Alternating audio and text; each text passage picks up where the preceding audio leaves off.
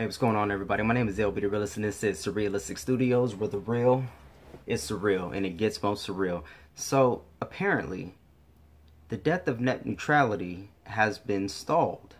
It has been temporarily delayed. Now, apparently, this was on purpose due to the FCC. They needed to make what they called transparency rules, in which the ISPs let you know, basically, that they're fucking you while they're fucking you.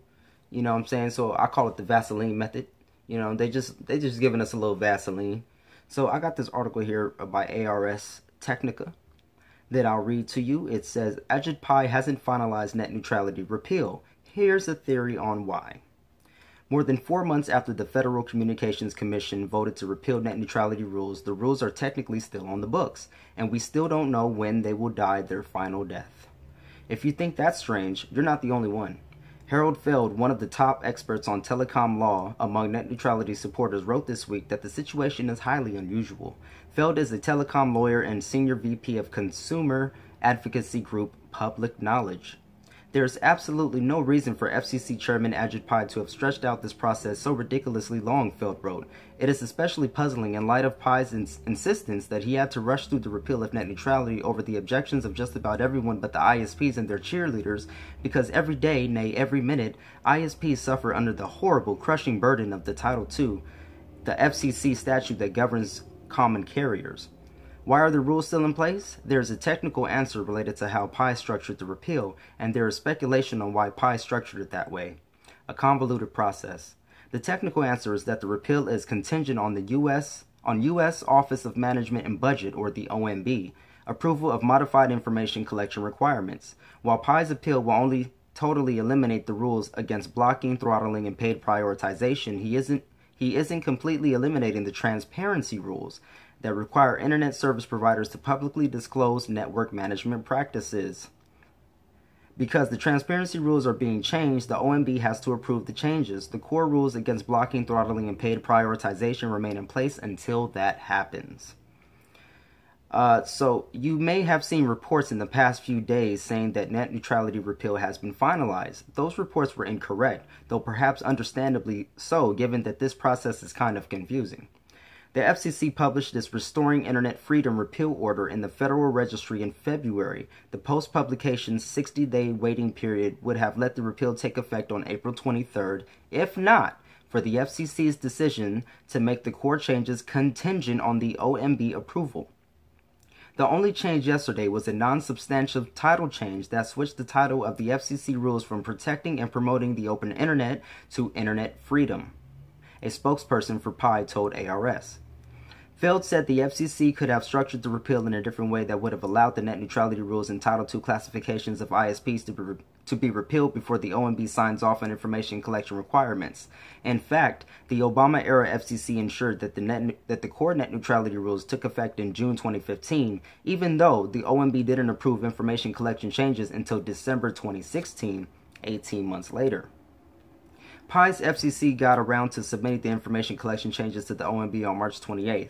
The OMB will stop accepting public comments on the changes, after April 27th, but we don't know when the OMB will issue a final decision. That's the technical answer of why the net neutrality rules and Title II classifications of ISPs are still in place.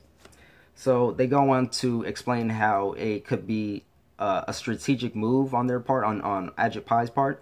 So Feld has some guesses as to why the FCC followed this slower process. The kindest interpretation is that since the majority have made their weakened disclosure rule the centerpiece on why they can relax the rules, they don't want the repeal to go into effect without the new transparency rules, Feld told ARS.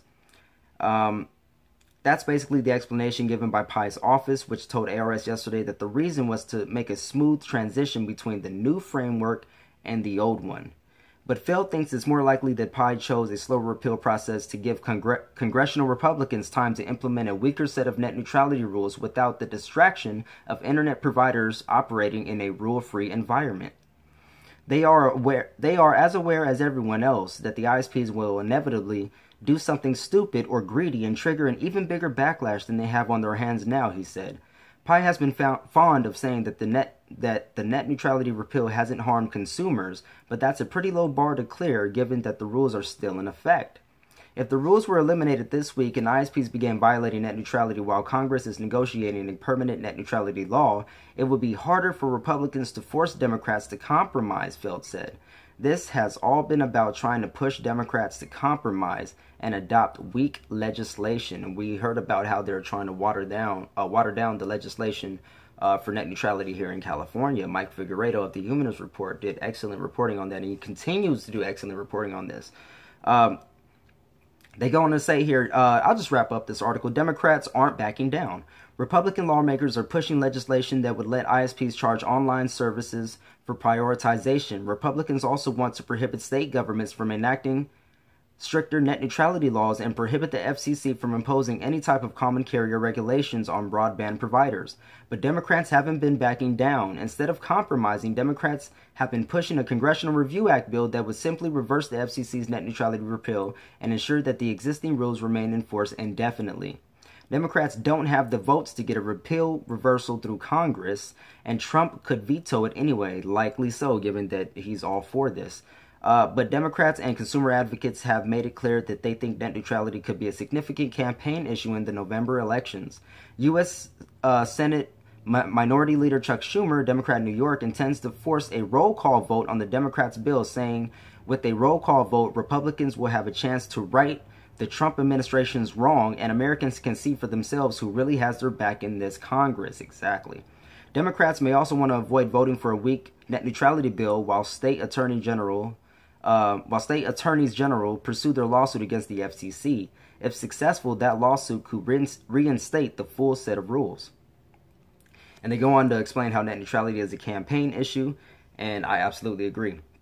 You can go ahead and read the rest of this article, because I will leave it in the comment or in the description as I usually do. Again, this is from ARS Technica.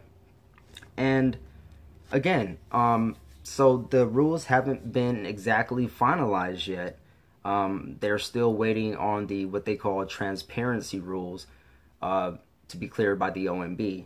So I don't know when exactly that is. I'll stay on top of this to see exactly when that is, but of course, we all knew that this was going to be a slow rollout. You know, part of this is that AgitPie knows the huge negative reaction and outcry and backlash that he's received ever since repealing net neutrality. He's been attacked, you know, verbally, you know, online, offline, and his family, you know, apparently people have been leaving notes and, you know, stuff outside their house. So, yeah, people are pissed off. You know, so it's smart for him to, you know, sort of play this out slowly and just kind of slowly implement these new changes, you know, but you best believe that they've done this for a reason. So I'm hoping that something comes through. The Congressional Review Act doesn't look that great because you have to have a majority in both houses, and you have to get it signed by Donald Trump. Good luck with that, right? We have lawsuits taking place all over the place, and we also have states like my state, California, that have enacted their own net neutrality rules, but we're waiting to see how that plays out because the FCC might just go ahead and sue the states for doing that anyways. So it's really probably going to be left up to the courts here. So we'll see how this plays out. You guys keep fighting, keep informed, and stay tuned. Remember to like this video, share it if you feel as though it's shareable. I do. And comment at the bottom so I can hear what you have to say about this. And subscribe to me if you haven't before so we can keep in touch and I can keep bringing you stories like this. Until the next time, remember, love, peace, and chicken grease. All that and a bag of chips. I'll see you guys on the next one. Peace.